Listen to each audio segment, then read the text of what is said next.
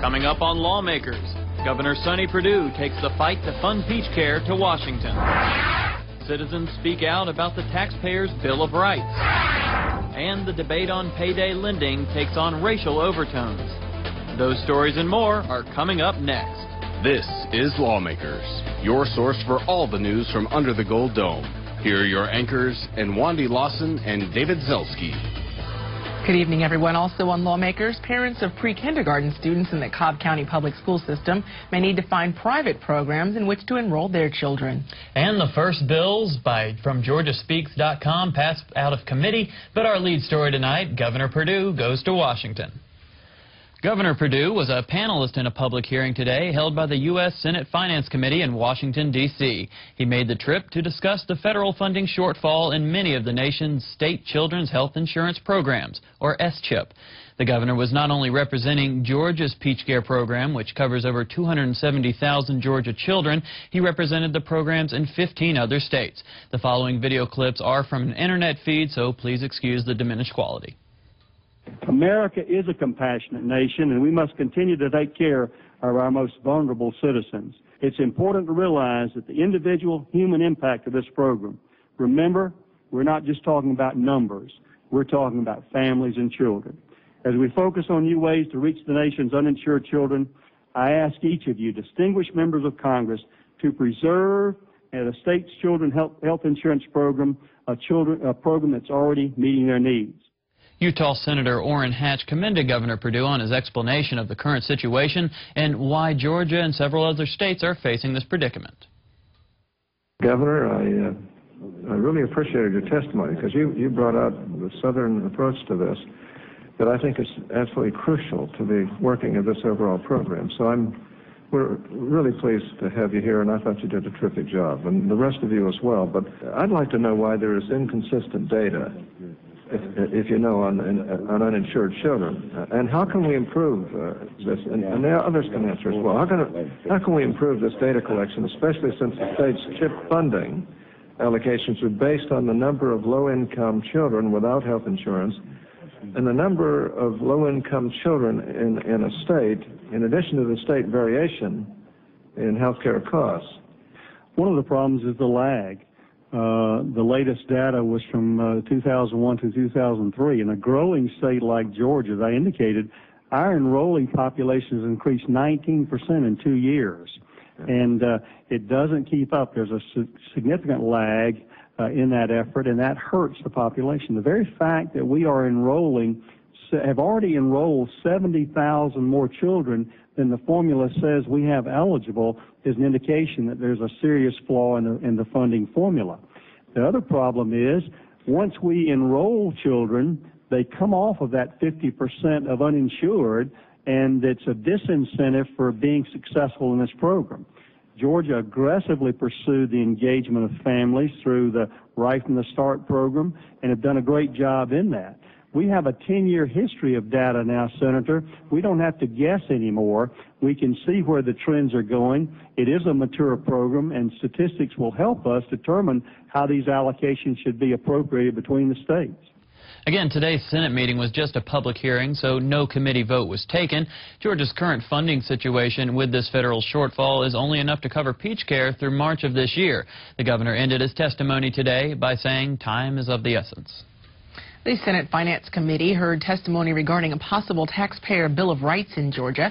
The measure, commonly known as TABOR, would cap government taxing and spending based on population and economic growth factors. Lawmakers Jesse Freeman has more. Jesse.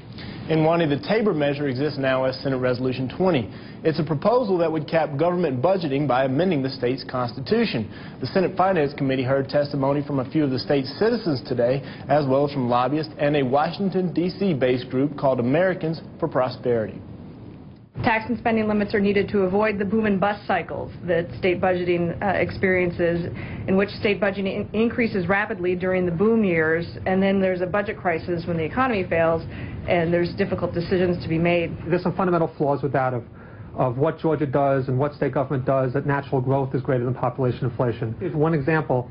The population of Georgia over the last 15 years has grown about 40%. The prison population has grown 150%. So naturally, the corrections budget is going to grow bigger than normal population inflation would be, and under a tight TABOR, that would have to be made up someplace else. TABOR-like initiatives are likely to cut the muscle and not the fat, and that it is likely that taxpayers will feel the pain somewhere else, whether it's a lack of essential quality public services or taxes increased at another local level. I would much prefer to see comprehensive tax reform take place before there are revenue caps. The committee took no action on SR 20 today. Chairman Chip Rogers said at the beginning of the meeting that the resolution is subject to a good deal of change before it is voted on. The cap indicator could change. One thing that will not change is if it is to amend the state's constitution, it will need a 2/3 majority in both houses of the legislature and majority approval by the voters of Georgia. Reporting live, I'm Jesse Freeman for Lawmakers. Thanks, Jesse. One of the nation's oldest civil rights groups favors an effort to legalize payday loans in Georgia. The National Spokesperson for the Congress of Racial Equality, CORE, was at the Capitol today to drum up support for House Bill 163. There are constituents of the Congress of Racial Equality down in Georgia that are seeking, that need quick cash in emergency situations to deal with sometimes a crisis situation.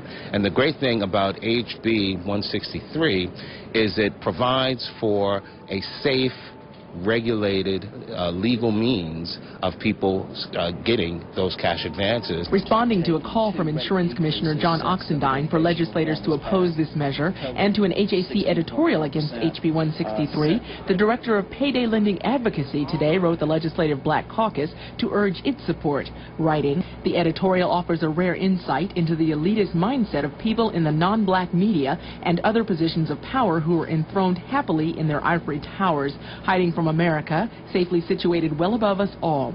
They believe that people unlike them are just po chillin' who must be parented by those who know better than they do what's in their best interest. One of the things I take offense to is when my customers and my employees are called things like servitudes or these people. This evening, Insurance Commissioner Oxendine responded, "This issue isn't about race, it's about protecting Georgia consumers. As the bill currently stands, there is the potential for borrowers to be taken advantage of. We've expressed these concerns to the payday lobby and asked for them to be addressed. This is nothing more than a desperate attempt by the payday industry and their lobbyists to avoid giving much-needed protections to consumers of all races." The Legislative Black Caucus does not currently endorse HB 163, but caucus chair Al Williams is a sponsor. He says payday lending is not a racial issue. I don't think it's a racial matter. It's an economic matter.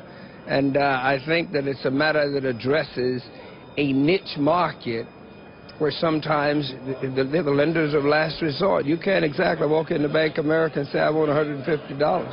Is it the best deal for money in the world? No, but the people who borrow ain't got the best credit, and sometimes you pay a little more juice for bad credit, but it does not gouge.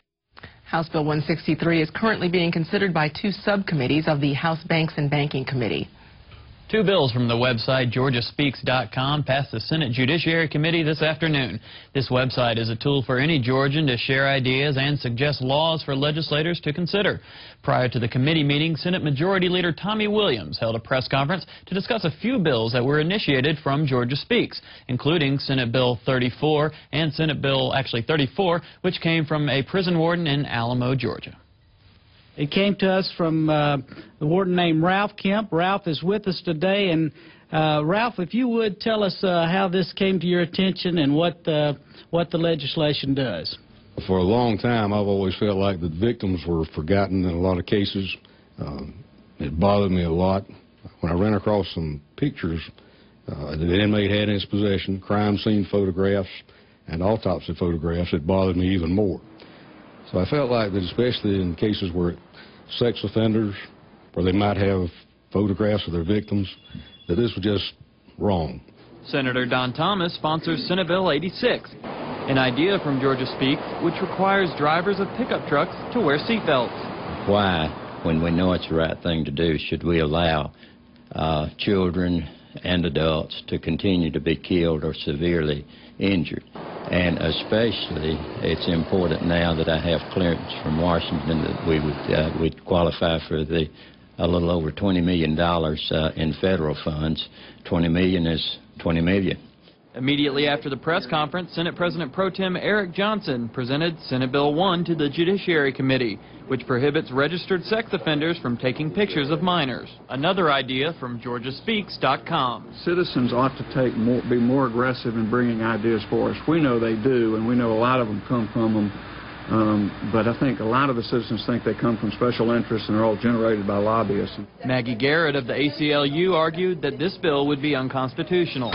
So a 17-year-old who had sex with a 15-year-old is on the sex registry. For the rest of his life, he cannot take a picture of any of his children, any of his children's friends.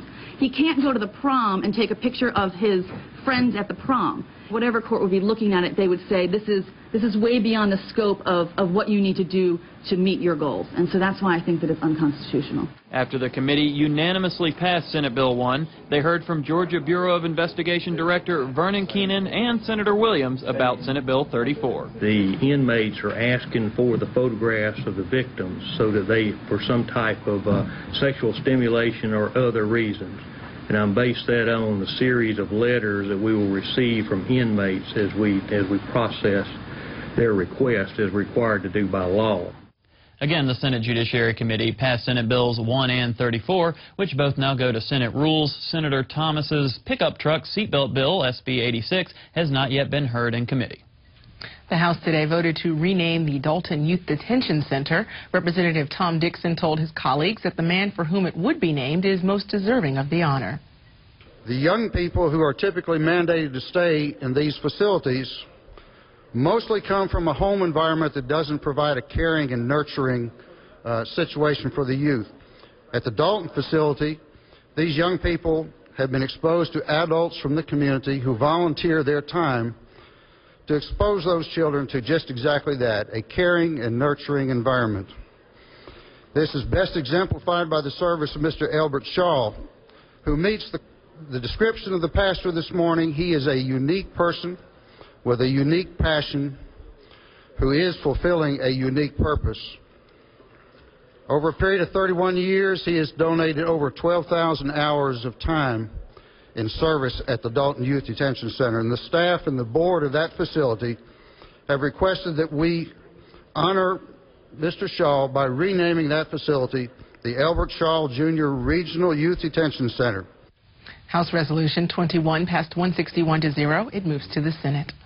In response to a state audit that airs in the budget for the Atlanta-Lovejoy Commuter Rail, Representative Steve Davis today introduced legislation to discontinue the Georgia Rail Passenger Authority. I want to point out that this audit was not about the Lovejoy line. This audit was about commuter rail in general in Georgia. And I want to point out that it shows the dangers and the pitfalls that are around commuter rail. It shows that they spent $26.8 million studying this project and trying to find a way to make it work when it won't work. It shows the shortfalls of money that they have currently on the Lovejoy line. It shows the potential for ridership numbers being inaccurate. Currently, there is no staff members in the Georgia Rail Passenger Authority. No funding, no nothing. It's an empty shell. They haven't met since December of 2005. They've not been involved in any of the negotiations with Norfolk Southern or CSX. And I will present a bill today to eliminate the Georgia Rail Passenger Authority. The Clayton County Commission voted to withdraw support from the rail initiative after learning that it would have to come up with at least $4 million each year to operate the service. Clayton County wants the cost to be shared by surrounding counties. A Senate committee today passed a bill that supporters say is aimed at protecting your right to privacy. Senate Bill 5 would delay the implementation of the Federal Real ID Act. Lanny Walker is standing by live at the Capitol with more. Lanny. And Mondi, in 2005, Congress passed the Real ID Act, which established standards for state driver's licenses and ID cards across the United States. However, the Department of Homeland Security has not yet defined the exact requirements. Senate Bill 5 would allow Governor Sonny Perdue to wait until these requirements are established before implementing the Real ID Act in Georgia. Senator Mitch Seabaugh, sponsor of the bill, explains. Senate Bill 5 seeks to address the primary privacy concerns.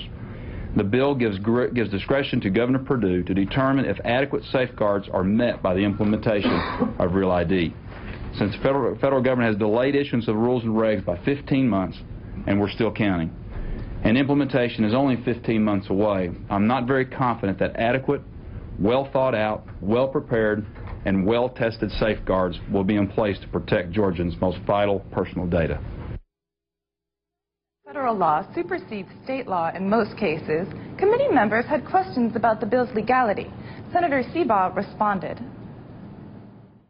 We have a right to protect the identity of the very people we capture that information with, and so for us to turn that information over to anybody else, we have legal standing to take action to ensure that that information is protected before we turn it over. So this is the step that we can legally take in dealing with this while still complying with the spirit and the letter of the law. Senate Bill 5 received a do-pass recommendation by substitute, and it now heads to the Senate Rules Committee. Reporting live, I'm Lanny Walker for Lawmakers. Thank you, Lanny. The Hispanic Chamber of Commerce responded today to a bill that would require all state and local government documents to be printed in English only. The Chamber laid out their legislative agenda, which includes cutting taxes on energy to businesses at their annual breakfast this morning. Lawmakers' Jesse Freeman has the story. Networking was on the menu at the Hispanic Chamber of Commerce's legislative breakfast. Members heard from legislators and chamber leaders regarding the group's goals. Georgia is one of 14 states that still has a tax on inventory. It's not very competitive for businesses. The Hispanic Chamber's legislative agenda is certainly not limited to one topic, but immigration law is an inescapable subject for the group. This morning's breakfast offered them the opportunity to speak out against legislation such as House Bill 21, offered by Representative Tim Bearden. That bill would require that all state and local documents be printed in the English language only. We come here to be part of this society. So that's an overkill, in my opinion, to say it has to be English only. We got a flood, basically an invasion coming on from our southern borders. You got people that's not willing to even learn English, and English is the one common thread that holds this country together ever since this country became America. This bill surfaces after last year's SB 529 ignited emotions over immigration issues in the state. Perhaps with the help of the powers that be in this beautiful city and this beautiful state will change the tone that was established, unfortunately, last year. Freshman Representative Tony Cillier talked about his journey to this country and gave a heartfelt pledge to work with the group. If I can help you in any way, if I can further the cause, please let me know and I'll be there. HB 21 currently sits in the House Judiciary Committee. Reporting for Lawmakers, I'm Jesse Freeman. Representative Tony Cillier is the newest member of the Latino caucus and spent most of his childhood in Venezuela.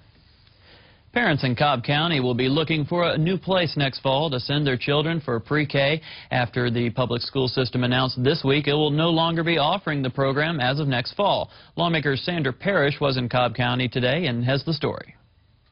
The Cobb County school system blames capacity as the reason it will end its pre-K program after this school year. We have a fast-growing state, and we have requirements, of course, for kindergarten reduced classes. So it is a space issue in many cases. There are some counties throughout our state where pre-K is not in the public school anyway, and that may be for space or for whatever reason. And that's why it's so important we have multiple delivery systems so they can take up the space and the slack whenever these types of things may happen. Right from the start, Commissioner Marcia Moore says the department is working to help identify private schools that can pick up the slack. At Kitty Castle Montessori Learning Center in Smyrna, owner Rachel Cronkite is already prepared to handle some of those students. We are planning to have a satellite site not far from our center that would be able to accommodate up to 5 classes. She says while the building may look different, the programs are much the same as public schools. I think sometimes people have the perception that if you have all the bricks and mortar of the public school building, then the program is different from what it is in a private setting. And the pre-K program has the same requirements for a private pre-K as it has for a public pre-K. Turn around. We go around, Felipe. Finding enough pre-K teachers may be a problem, though. Those in public schools make as much as $10,000 more than those in private ones and usually have better benefits. I think that will be a challenge, but Finding pre-K teachers has been a challenge in the past. Those are issues that have to be discussed and be talked about, because it's true, teachers in the public school system get training and experience dollars through the system, through the law requires that, and private providers do not have that extra piece of that. So these are things that, we'll be talking about and looking at. Commissioner Moore will meet with Cobb County school officials tomorrow to discuss ways to accommodate the 500 or so students affected come next fall. In Smyrna, I'm Sandra Parrish for Lawmakers. Presentation of a bill extending the right to carry weapons in cars drew concern from legislators in the House Rules Committee meeting this morning. Representative Jay Roberts wanted to know if the measure endangered police officers. The sponsor of House Bill 86, Tim Bearden, himself a law enforcement officer, said it would not. Neither the Sheriff Association, GBI, nor the police chiefs spoke against this bill. As a law enforcement officer, I never had a problem with anyone that was carrying a weapon that was there for their self-defense and protection. Key is law-abiding citizen. If you have probable cause to search a vehicle and you find a firearm, you already have that PC there. I'm just concerned about law-abiding citizens that go through those kind of stops. How are we protecting them in this particular instance? You don't have to have a permit now to carry a firearm in your car, but there are some restrictions. It's got to be in plain view. That could be on your front seat, on your dash, or you can even have it concealed. And when they had it concealed, when I was doing road checks, they would say, "Officer, I have a firearm in my glove box where my insurance card is." I say, "Thank you for letting me know." Now I would keep a very close eye on that to make sure it's an insurance card being given to me and not the point of a firearm. But right now you have the right to carry that firearm. We're just clarifying the law and making it easier access for law-abiding citizens. And you think they're going to give my son that same kind of courtesy before they get to him? If your son's a law-abiding citizen, which I'm guessing he is, I'm sure they would. A housekeeping measure dominated the Senate Rules Committee today, Senate Bill 76, which restores a number of committee appointment powers to the Lieutenant Governor. It was attached to House Bill 98. That legislation changes the names of various House and Senate committees. House Bill 98 passed the House just yesterday. Senators said they merged SB 76 and HB 98 due to their similar housekeeping natures. The House Bill 98 substitute is now on the Rules calendar for next week. The General Assembly will hold a special Saturday session February 10th to allow the public to witness legislative happenings. In response to criticism that he's restricting certain groups from protesting around the Capitol, House Speaker Glenn Richardson today invited the head of the Georgia State Patrol to explain why groups would not be allowed to congregate on the Capitol grounds. We're going to reserve that for the event for safety and security of everyone involved. If there are other events that come down to be set up, they'll be set up on the campus, but they'll be across the street on Washington Street, depending on the size of the group and how long they're there. We'll have a place for everyone to be. But the campus itself, we're going to reserve for the family members and the families who come to enjoy the Capitol. Today was Community Health Centers Day at the Capitol. Every year, the Georgia Association of Primary Health Care organizes an exhibition to raise awareness about their mission to provide affordable, quality health care to undeserved and uninsured Georgians. Lawmakers' Candace Turner has the story. In the south wing of the Capitol today, organizers from the Georgia Association of Primary Health Care provided information regarding the various community health centers across the state. I think without bringing out the awareness of community health centers to our legislators, they didn't realize the need for us to expand into most of the counties or all of the counties of Georgia. Senator Greg Goggins and Representative Pat Gardner were also recognized for their continued support of this organization. And I applaud you for the work that you do in our communities, taking care of those who need health care the most. As you know, we have 1.7 million individuals uninsured in this state. We have 267,000 somewhat kids on PeachCare, about 1.3 million individuals on Medicaid. And we see that this is a continuing trend, and we need organizations and individuals in these areas that are going to take care of these individuals. After today, organizers hope that legislators have a better understanding of how community health centers operate and the benefits that they provide to the state when considering future health-related bills. Reporting for Lawmakers, I'm Candace Turner. The state's forests were celebrated today, both for their environmental and financial contributions, present and future. If I had to give a State of the Forest address today, I would say in the state of Georgia, there's 24 million acres of timberland that is available for commercial use and for you to look at and enjoy is in good health. We have an abundance of natural resources. We're blessed in that regard.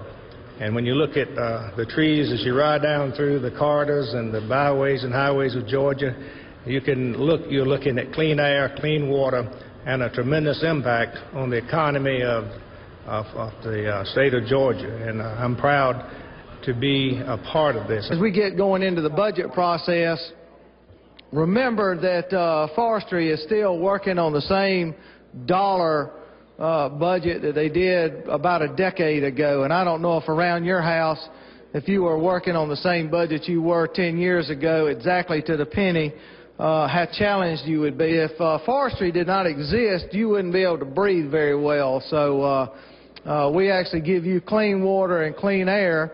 And I don't know how much of you have kept up lately also, but we're going to be delivering fuel to you soon. So you'll be able to have ethanol delivered to the pumps in your neighborhood.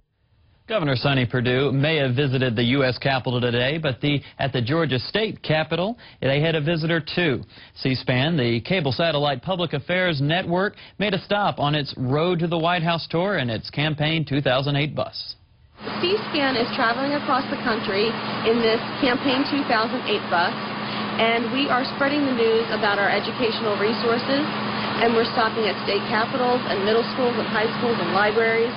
And we're talking with students and teachers to teach them how to watch our networks, how to use our website, and how to listen to us on the radio.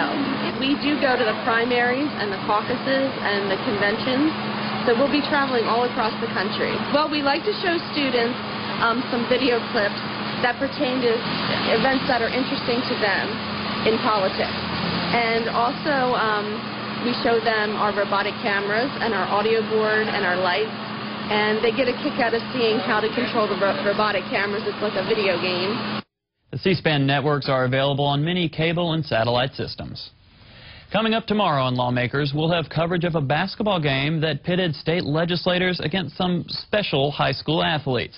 The legislators lost 31-2, by the way, and it's the end of another legislative week under the Gold Dome. We'll take a look back and talk about the big issues with Tom Crawford of CapitolImpact.com. That's tomorrow night at 7 p.m. If you have missed any part of this Lawmakers broadcast, tune in tomorrow morning when Lawmakers repeats at 5:30 a.m.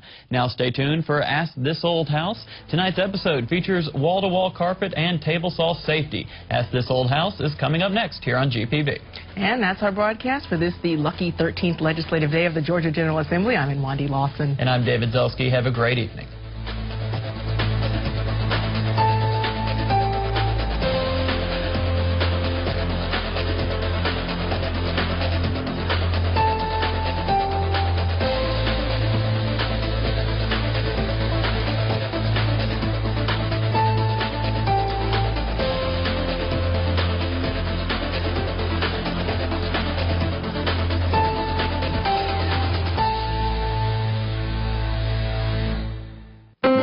Production of Georgia Public Broadcasting.